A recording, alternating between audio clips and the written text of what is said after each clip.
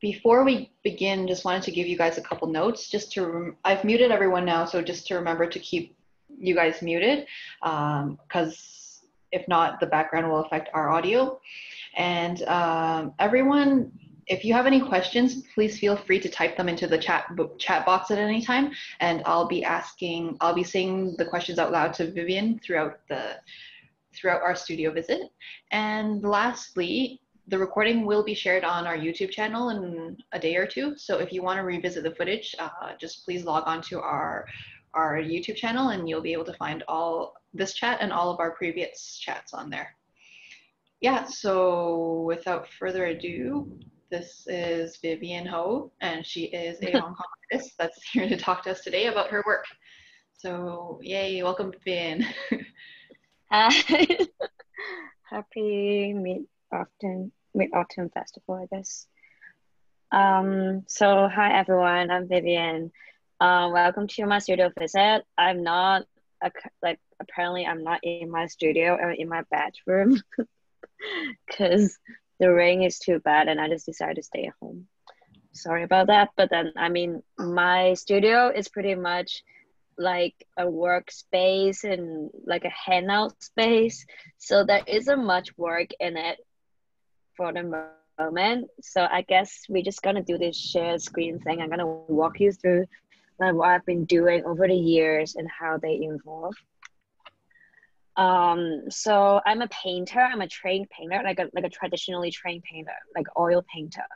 And some know me as an illustrator, but then today we're just gonna focus on the painting side of me, which is a lot darker than the illustrational side of me. So okay, let me start. So a little bit about myself for the background. My professor was also a traditionally trained oil painter. So she paints photorealistic paintings of scenery that do not exist. So I'm trained to paint like really following and really being faithful to my references and looking at like colors and shapes really closely.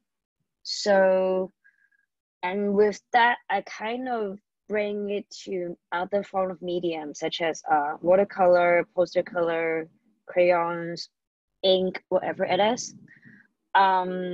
So yeah, so my range of work is pretty broad and you might not be able to tell from one style from the other, but then the underlying concept is pretty much the same. So okay, let's go to like my first series I'm gonna present. It is called Of Delicacy and Horror.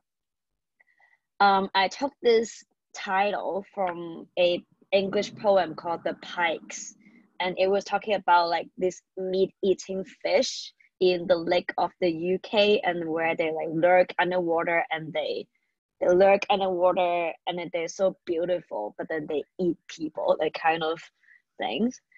So I took this title and put it on this series, and I need to like introduce a little bit about my series. So this is my first ever fully developed body of works, and I did it for my senior year thesis exhibition as an oil painting major apparently. So for me, I'm primarily attracted to unconventional and quirky things with maybe a tin of dark humor in it. So when I think about it more, maybe it's related to my growing up experience as a tiny Chinese girl, but I don't want to like go into that today. So I did this series when I was in Connecticut in Wesleyan University. So there is like, it's like a really small college town. There's no fresh market whatsoever nearby, and there's only like a really tiny supermarket where there's only like frozen meat and frozen drumstick and frozen fish fillets. And as you know, like when you go to a foreign country, you become where you're from. And I become a Hong Kong person. And for me, it took me a long while to figure out what it means by being a Hong Kong person. And after eating all this like frozen meat and frozen fish for like a long time, I realized my identity of being a Hong Kong person is that we get access to fresh food and like real wet market and real like chopping animals up and getting the real freshness out of it. So I went back to Hong Kong during breaks. We went to wet markets and look at the fishes and talk to the market people. And I mean, like, look at the fish whose heart is still beating when their bodies are chopped up. It was like so.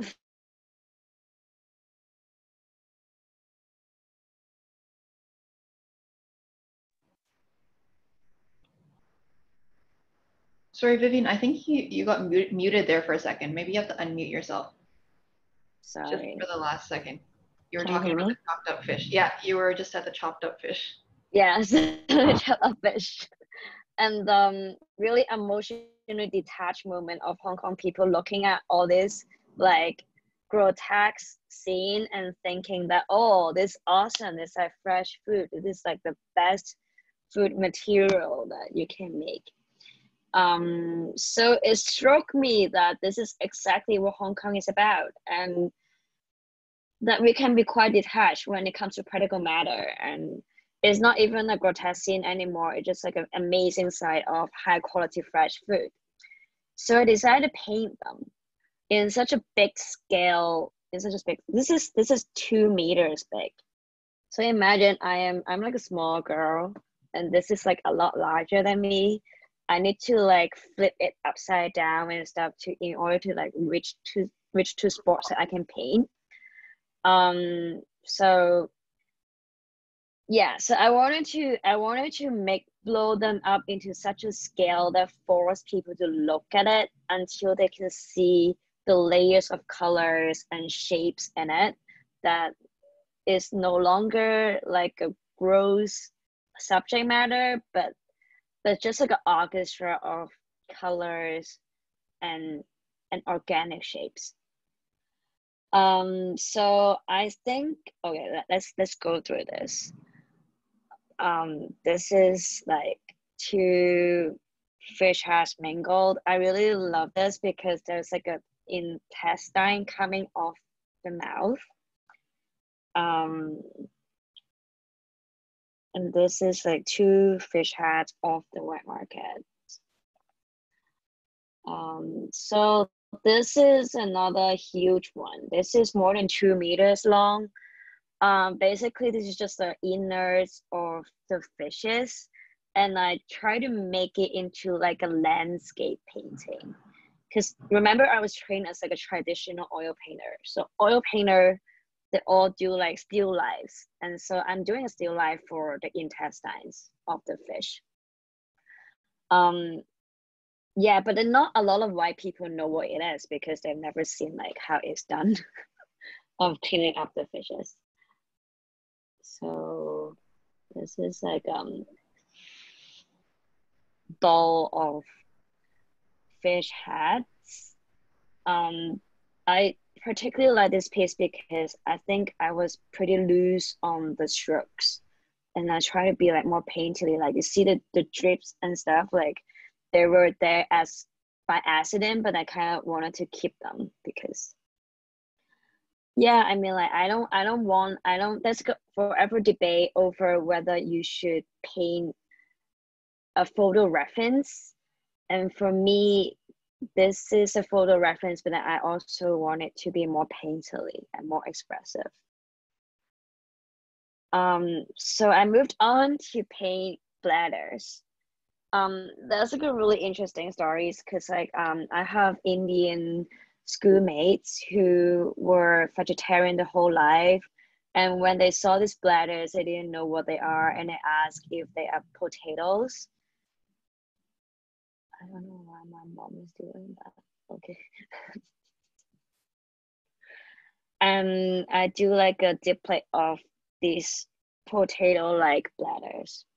And then I realized like when you look more and more into like the inside of the fishes, you take away what you're looking at, and you're really just looking at like the shimmers, the volume of it, and the 3D-ness of it, and the colors and everything. Like you see, like I don't need to use black at all. Like they're all colors. Yeah, that's pretty much this. This is my university gallery, which is awesome because I realized like paintings against stone walls is actually the best because it enhances the color. Sorry, I'm being really technical here. So I kind of moved away from this. So after this, I came back to Hong Kong. Yeah, I came back to Hong Kong, and then I moved away from the fishes, and I still stay at the wet market subject matter.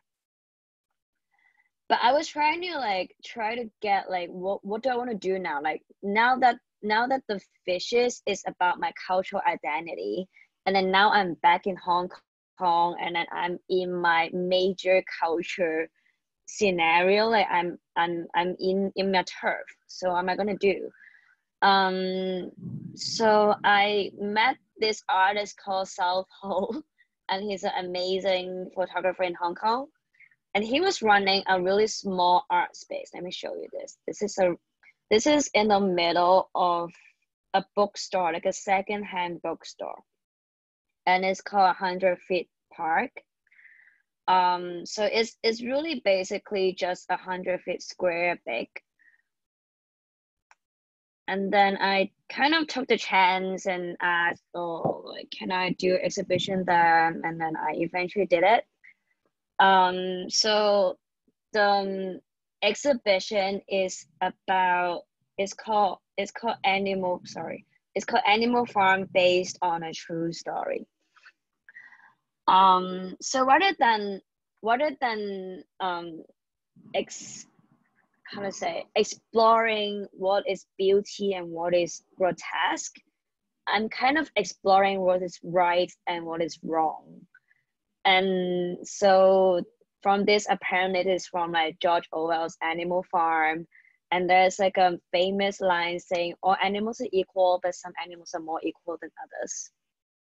So I was trying to focus more on the fact that the animal parts separated as it is in the market, like they're characterized, like pig heads are pig heads, and then the chickens, like the heads go grouped together, that kind of thing, and then the feet get grouped together. They don't, and then the sheep heads get grouped together. Like they don't get to be even shown in like a whole animal form.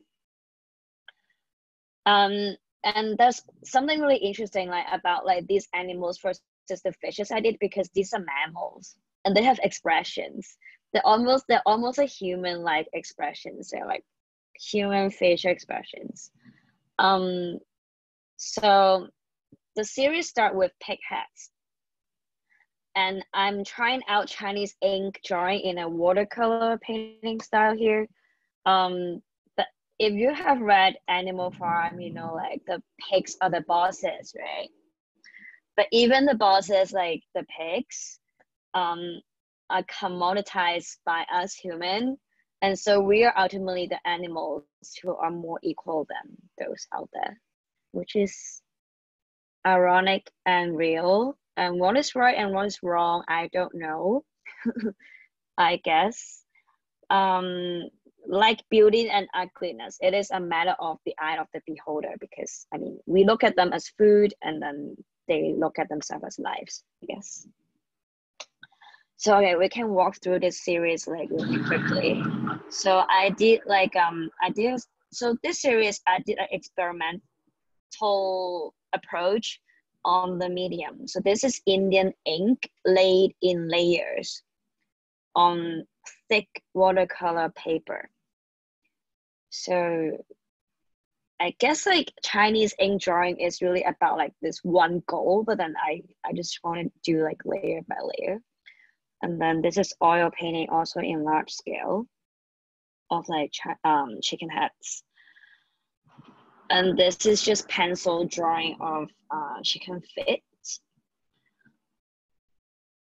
And these are the lamb heads, which I really like because they really look like human, and it's fun and it's gross, it's weird in a way that I just like it. Yeah, and this is the space. It's actually a pretty awesome space. Small, but then sufficient. So yeah, this is how it was hung. I have like a diplet of Chinese paintings of like cow heads and pig heads. Yeah, I think I'll repeat the picture. Oh, this is my friend eating a banana and looking at it. And yeah, this is my really early days of my art making journey. And then I kind of moved on from animals. I'm like, I've enough of animals. And I moved on to this series. It's called Can't Remember to Forget You. So this title is from Memento, you know, like Christopher Nolan's Memento. There's like a line saying, can't remember to forget you. And then it stick in my mind. So eventually I made a series out of this line. So I found like the web market less intriguing to me culturally. And then so I moved on to another subject matter, which is emotions. So emotions such as like frustration, a feeling of longing for someone, anger, jealousy, desire for possession. It can be self-inflicting, or you can express it onto other people. And for me, it's a form of violence to other people and to yourself. It is mildly painful, but really dramatic. It is a drama that makes us human beings, I guess. And it's a drama that at least make me feel alive, because I'm a dramatic person, I guess. And also it is like a form of micro-violence that we can marginally tolerate. And some might even enjoy it. And we all have our little kinks. Like my little kink, like kinky stuff. And my little kink is that I love removing scalps from the wound when they're forming. So I keep moving them, and it's painful, but then it's just fun to do it. And then I don't know, it's weird. But I think everybody has this, and everybody have their own micro violence to themselves that they secretly have, I guess. It's painful but exciting. So this series is really about like those violence that we have on ourselves and on others, which is caused by emotions. This one is actually, it looks a little bit exaggerated, but these are actually hackies. Yeah, like really serious hackies. So this is like a romance related violence. So I don't want to lose you. And some people love biting their lips until they bleed. Don't say we when you mean you. And this is me. This is basically me. I love like, I just wouldn't let wound heal. Like, this is just me. And I would love to address one thing is that like for this series, I use like a different technique to do it. It's also experimental. This is on paper with pastel. Pastel means chalk. So you can see the pigment coming out and they're flowing out to the corner and to the edge of the paper. It is because I would draw a whole complete thing, and then I will pour water over it and melt it until it's all ruined. And then I will use a hair dryer to dry it all over again. So the pigment will actually swim out following the water. and then I use a hair dryer to dry them to force them to stick onto the paper, and then I will like draw them again and again, maybe 5 times until I get the effect I wanted. So it's pretty like mind fucking, because I just keep doing the whole thing over and over again. And I guess because my philosophy is that like every time when I do something, I will do it better. So yeah, maybe it's the self-inflicting pain also. So let's go, keep on going. And this is an emotion related to relationships. It's called You Better Go. It says you better go, but then the person just wouldn't let go, which is like a struggle of, wait, what is good for us, that kind of thing. But then it happens so often, I guess. And then this is like a close-up of a bruise. So why bruises? Why? I guess it's quite consistent with the fishes. That I see the color of the galaxy in the bruises. It's like a galaxy on the skin. And I love how I see a bruise grow from the beginning to the end. You know, like how it becomes red and then it turns purple and then eventually becomes yellow. It just, for me, it's fascinating. I sound like a serial killer right now, but then I guess it's just the beauty of the nature. Yeah. So from this series, all of this captions is from the movie Eternal Sunshine of a Spotless Mind. I'm really affected by pop culture, so I always take things from songs and movies. Tears can also be a violent act. I'm getting older, nothing makes sense anymore. Finger biting, I do that a lot.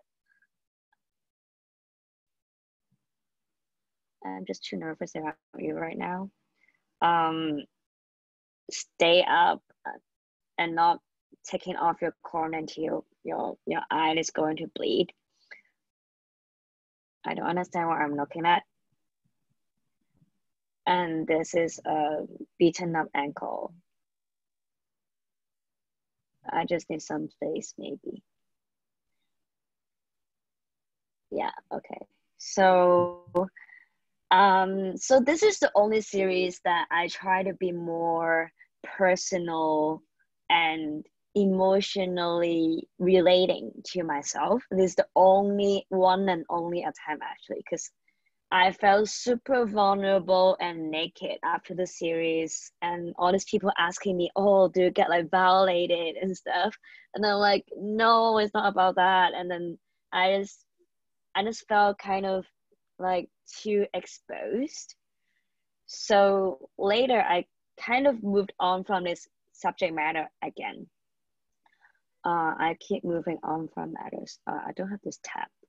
Okay, let's do this. And then I started this series called We Could Start Over. So apparently We Could Start Over is from a famous line in a Wong Kar-wai movie. A Wong Kar-wai's movie, 春光乍泄 Happy Together. It was when Leslie Cheung asked Tony Leung, 不如我哋由頭再嚟過. Yeah, we could start over. So for me, it's really like starting over of like searching for a new subject matter paint. But I know that even though my subject matters are shifting, the underlying concept of finding beauty in the ugly still stands. So in this case, I wanted to find romance in boredom. In a city of Hong Kong, which is speaking to my own cultural identity, which I think is also important for me. So I wanted to be emotionally invested, but not as much as the previous series, and not so in your face. So I include something that influences me a lot, which is pop culture. And for here, I picked Wong Kar-wai's movies because I was quite obsessed with them when I was in college. And it gave me like a new color palette to how I should see Hong Kong, and a new way of storytelling of like the mundane stories of Hong Kong people, I guess. So in this series, okay, let me scroll you guys through this. In this series, every painting is paired with a movie caption from a Wong Kar-wai movie, and they are all long captions. This is about expiry date. And then I'm focusing on like one person at a time and trying to kind of overlap the image with the romanticized version that I was thinking about. That I was trying to replace that boredom, that like ordinariness, with fantastical stuff that I could think of that will romanticize the moment, but then at the same time with the palette of Wong Kar-wai movies. So I was really playing around with the whole movie concept. It's about bird without legs. Okay. And this is actually a lady from like an Apple Daily news report that she's homeless. It's just like a really sad story, but then I painted Sakura over her. I don't think you'll fall in love with me. This is an old person bring a tree, just bring a tree and walking in the city, and then I said, this is my love letter for you. This is another sad story. This person lives in like a cage housing in Hong Kong, you know, those like bunk bag, but then with cages, with like fences. And then he was just like smoking in his bed, not moving. And then but then I kind of like reimagine him as Leslie Jen and Happy Together, and then he's under. No, I imagine him as Tony Leung, and then he was under the waterfall. And this is Lonely Christmas. And this chair was famous in Wan Chai, but it's removed now, which is pretty sad. Jellyfish coming out from umbrellas. And this Kung Fu person. I guess from this point, I was really moving from like drawing realistic stuff to like a mixture of fantastical, like with a narrative story kind of thing. And from this pastel, I moved on, and then I feel like, okay, I don't want to focus on drawing particular, like a certain person anymore. I guess I changed my mind really fast every time. And then I moved on to this series. Oh, he's sleeping. It's called Forever is a Lie Always. So okay, you can see like it is really different from the previous ones already. So move on to like a focus on the moments and space instead of the person. And I start having the person look away from the viewers. So they're all not looking at us. So I guess it's just like I thought it's easier for us to be in their shoes. So it's less about the person, but more about like the whole moment. So at this point, I took on a commercial job that required me to produce an animation in Chinese painting style. So I started researching on Chinese paintings, and they fascinated me so much.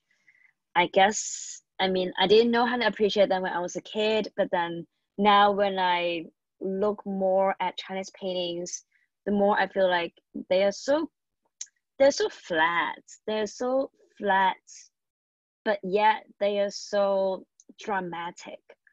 They're really graphical and narrative and illustrational in a way.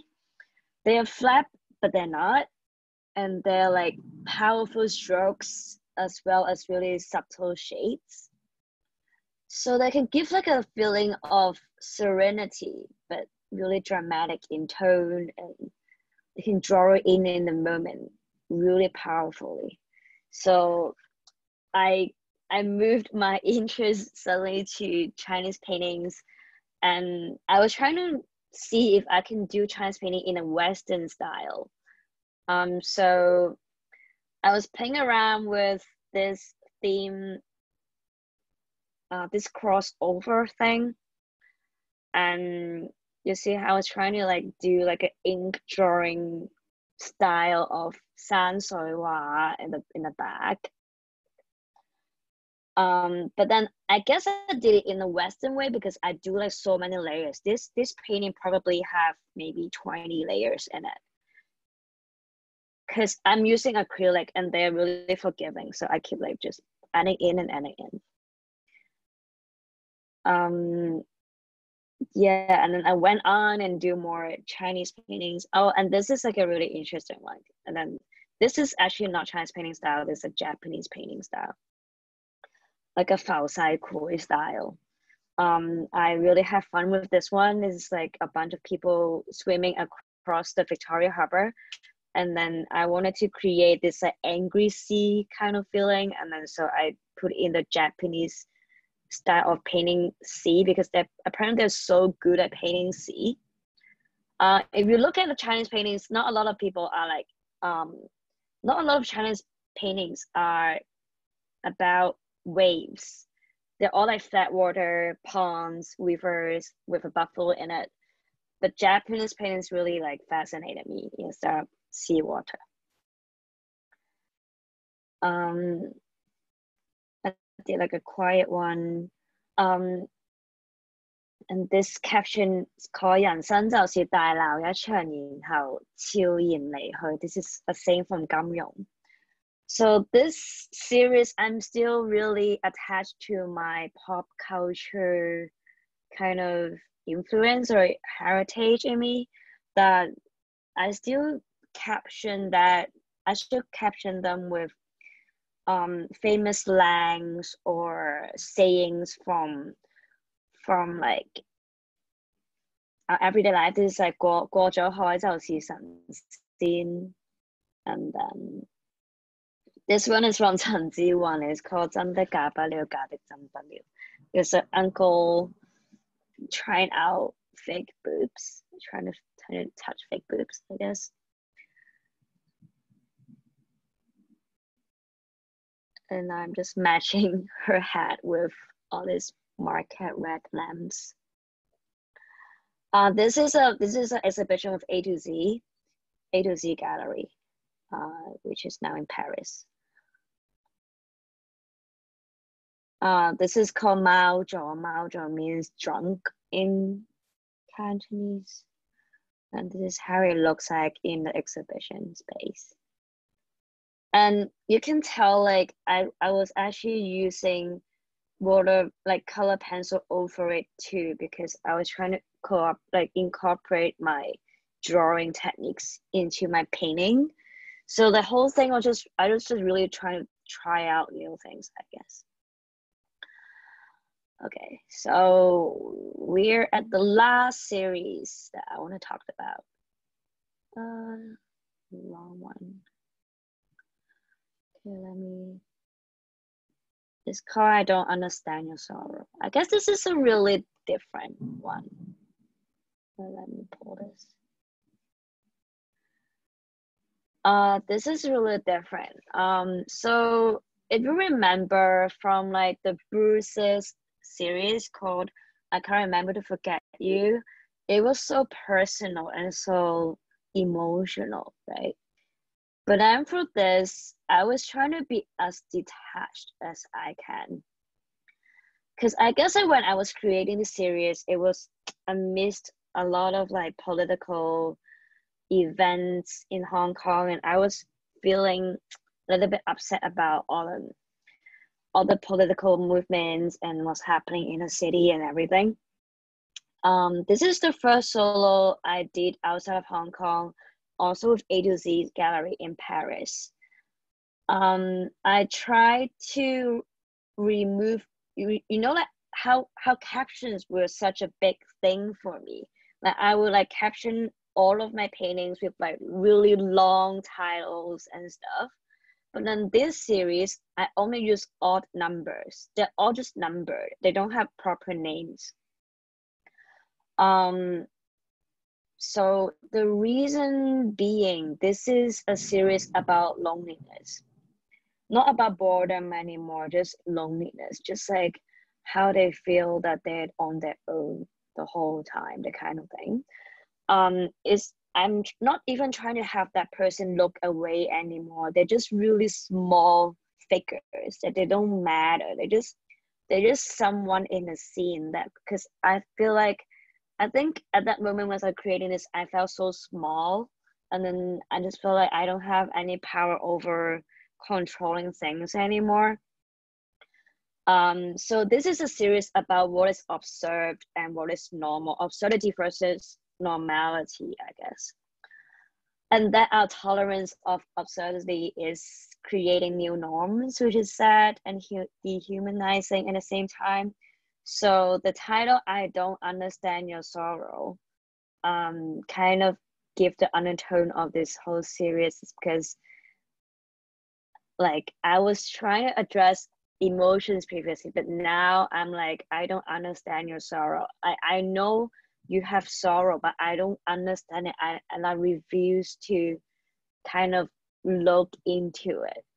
So it's like a really big change from how I embrace emotion bluntly previously to now, like I don't even want to address these people actions anymore. So we can like go through the series really quickly. But the fact that I'm still using flowers and stuff, I think it means I'm still positive about the future, that like there's still something good ahead that is awaiting for us, that kind of thing. And then I moved away from the Chinese painting style, like the collaboration, and I make them into just marks. You see that, just marks and colors and drips and shape that kind of, I think, help people to move the eyebrows around. And it can add like a dramatic feeling to it, I guess. And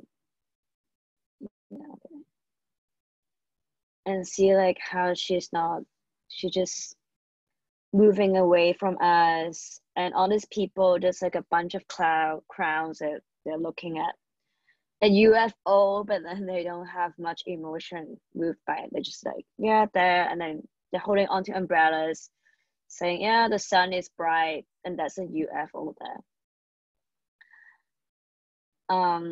Four guys talking about future, but not really. Uncles playing chess, that actually is Bomberman versus Pikachu, and it's just normal as that. This girl, which I can totally fit myself in because she kind of looks like me, that she's looking at this city and then this autumn leaves falling, and it's kind of like my feeling of like, oh, is everything collapsing, that kind of feeling. This girl who's on the ferry, there's like a killer whale right in front of her, but then she was just listening to her Walkman. Two guys hanging with sharks in the sky, and they're not even talking to each other about it, like nothing's happening. This kid's on a train who's enjoying the views of gigantic flowers outside, but then one of the kids just passed out and she just doesn't care. There's two aunties playing badminton, but then the ball is actually a grenade. And this is maybe the most hopeful painting in the whole series, is because like these lanterns are like the Fontian, like the wishy lanterns that you get in Taiwan, right? And like I just this is like my wishful painting, I guess. this how they look like in a space. Yeah. So okay, so this is pretty much what I want to show you guys today. And I Yeah, talked a lot. thanks for sharing all of that and showing us all of your work. So I think we're going to start opening it up for more questions. If anyone has questions, feel free to type them into the chat box and I will read them out loud to Vivian. Maybe I'll start with a question. So it seems from the 6 or so series that you've shown us, you're always kind of moving on to different subject matter. You also start always using new techniques. Is it more, do you get tired of one technique or one specific subject matter and then you move on? Are you trying to find some, like, your ultimate style, or yeah? I became an oil painter only because my professor was an oil painter. And then I was not introduced to other kind of mediums. So I guess oil painting gave me like a basic knowledge of how painting and drawing works. But then I just don't want to constrain myself into like one way of art making or one kind of medium. And I just keep wanting to explore and know maybe there are more possibilities I can make out of, new materials. And this is what I'm trying to do. I don't think I'm settling on one thing yet. Okay, so kind of always exploring is what you enjoy doing for now. Yeah, and I'm also doing a lot of computer graphics, so like I guess it affects me in a way. Can you tell us a bit about what you're working on now? If you're working on anything? Yeah, okay, I'm working on a series that is not like seen by anyone, which is about abandoned subject, completely consumed and completely abandoned subjects, which is like chewing gums, tea bags, tissue paper, and like when you chew a gum, you would just take the juice out of it and then you completely just like spill the whole thing out and then the thing is useless. And then you just tossed it and you just consumed it and then you completely abandon it. And this is a subject matter that I'm exploring right now, like what is useful and what is useless, that kind of thing. Do you usually think of a subject matter first and work off of that, or do you have kind of images that come to your head that you I think it's both. The reason why I painted the bruises is because I was like primarily drawn to the color of the bruises on skins. And why I choose like this chewing gum is because I'm primarily drawn to how they look when they stick onto something and you tear them out and they're like, I don't know, like this. There's just so many micro moments in a really small object. And then I try to find the irony in things afterward because I'm more like a technical person. So for me, colors and shapes always come first. Okay. So Henry has a question. He asks, you talked about being more or less exposed or detached through the different series. How conscious was the decision to do this? Was this also kind of experimentation of emotional technique? I guess it's because I was trained as a technical painter. As I told you, like my choice over subject matter is a lot of the times over the colors and shapes. But then, I mean, for you to actually produce good works, you need to be more emotionally invested. You need to get connected to the work. You need to feel like it's your baby. So I really have this moment that I really want them to be my baby. I want to be more emotionally related to my works. So that's why I did the bruises. And I suddenly felt like, and then after that, I felt like I was so invested when I produced them. But then after that, when I have to showcase it to people, it's like a different kind of thing. I guess it's like a balance between making them and showcasing them. Yeah. I guess like if I want to do something that is so exposing, I probably would keep them to myself and not like put it up in an exhibition, because exhibition for me has some purpose of like showing it to public, right? Yeah. So I guess you're saying like you have no problem making works that are more personal. It's more the part where you're showing it to other people that makes you. Yeah, I can get really self-conscious about that. Mm-hmm. So so is that a huge consideration when you're making work, how other people will see it or how other people will see you based on what you're making? I guess like art has like two sides, right? One is expression of your emotions, like being expressive and connecting to yourself.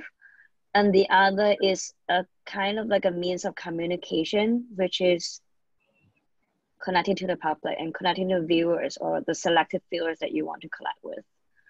So for me, exhibition is a means of like connecting with the people, with the viewers. So it's less personal. It's really about communicating. Mm-hmm. Ying Xiu has another question.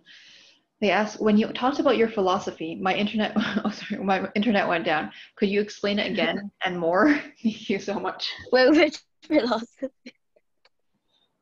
I guess your philosophy about painting. I mean, because when we talked before, you were also saying that kind of like through the different series, you're always trying to find your own philosophy and what you want to say. I think like in my works is really about like irony and contrast. Like what I can see is so contradicting. Like beauty, ugly, useful, useless, boredom, romance, normal, absurdity. Is all like there's like a contrast and counterplay in all these elements that make it interesting. Or not like I can just paint like a pair of scissors and it does not mean anything to me. It has to mean something. Yeah. I think a lot of people joined a bit late. So Richard also has another question. He says, I missed the beginning part. I noticed you draw on your inspiration from various sources such as pop culture, Chinese art, and Japanese painting. Can you talk a little bit more about the inspiration behind the body bruises, which you started talking about a little bit, which was that it's kind of about the mini violences that we inflict on ourselves every day. I think the inspiration for that is really like my relationships and my experience with like emotional violence, like how you don't have to beat someone up to hurt someone. And then the bruises is like symbolism of like mild wound. Like you don't bleed from it, you're just bleeding from the inside mildly. But then you still get a pain out of it. And then the physical pain might be smaller than the emotional pain that you're experiencing.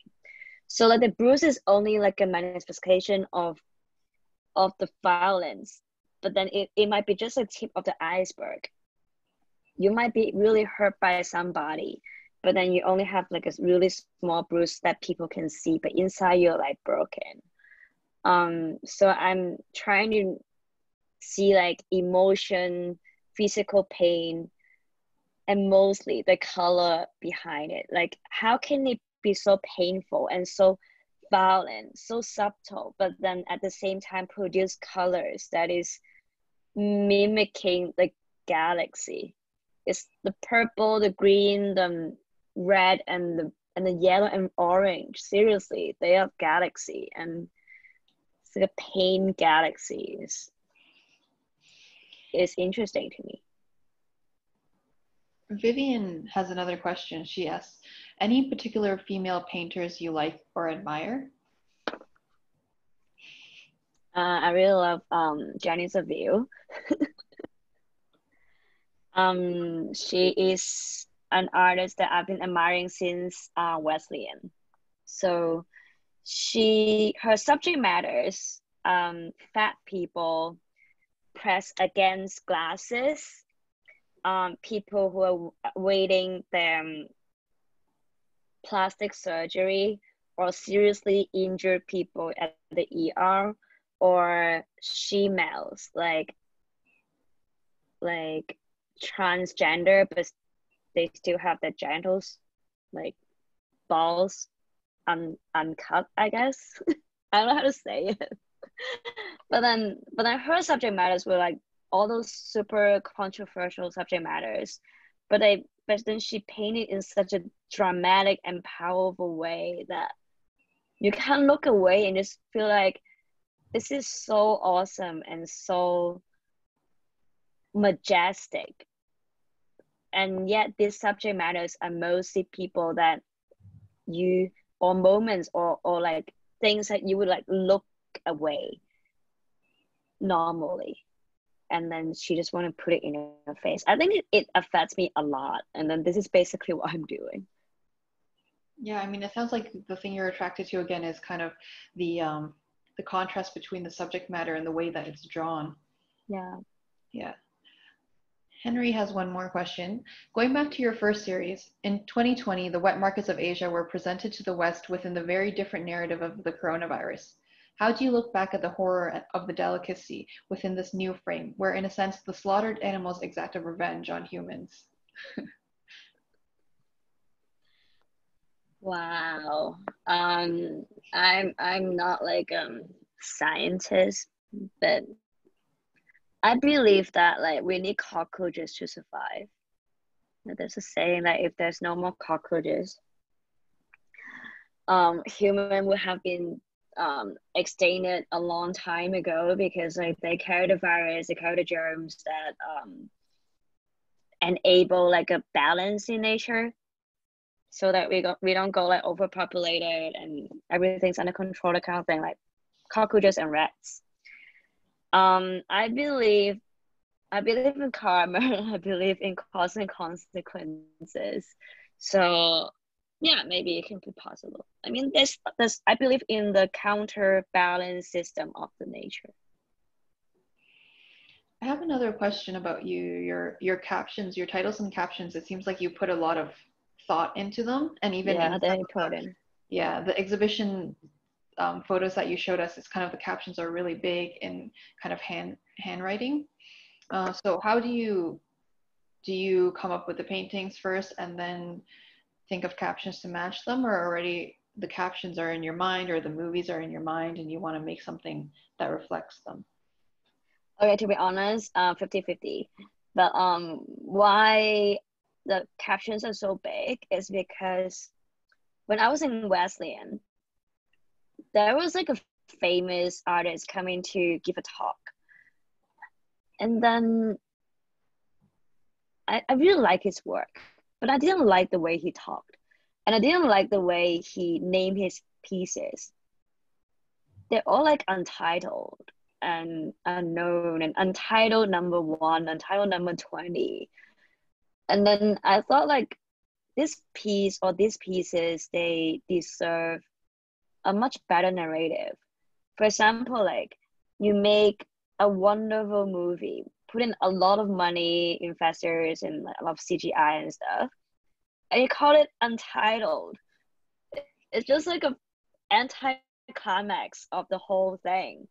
And then so after that, I really decided that I need to put in a lot of thoughts in naming my works so that they get like a life, I guess.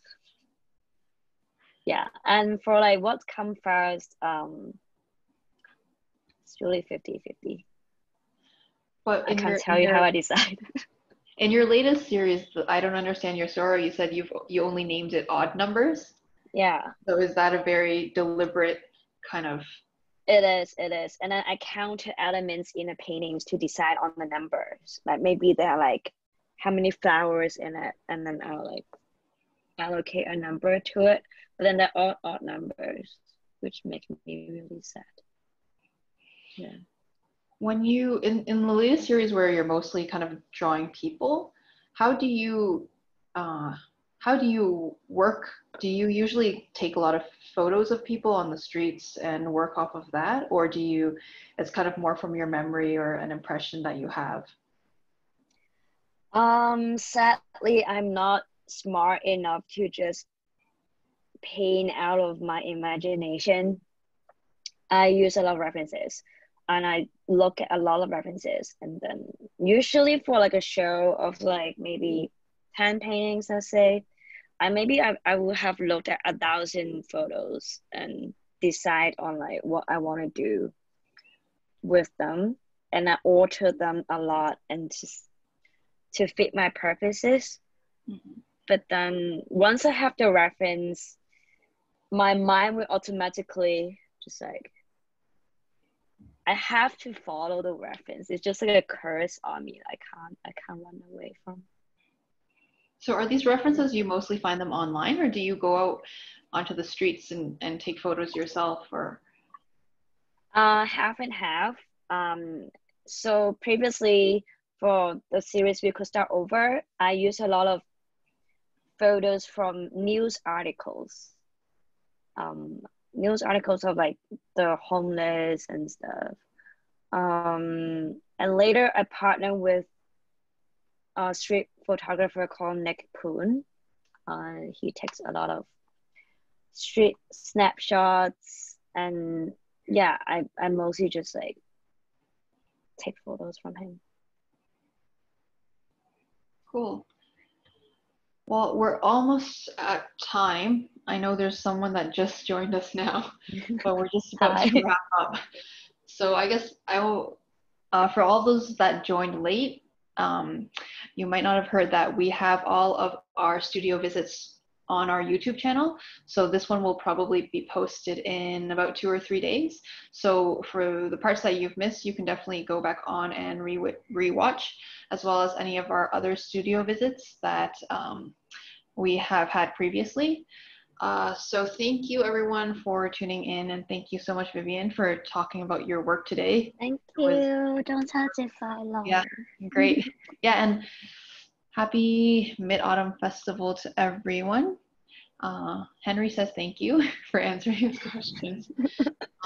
Yeah, and so everyone, stay tuned for our next studio visit, and thanks for tuning in. Have a good holiday, everyone. Okay, ciao. All right, bye. How do I end this? I'll end it. Okay. Bye.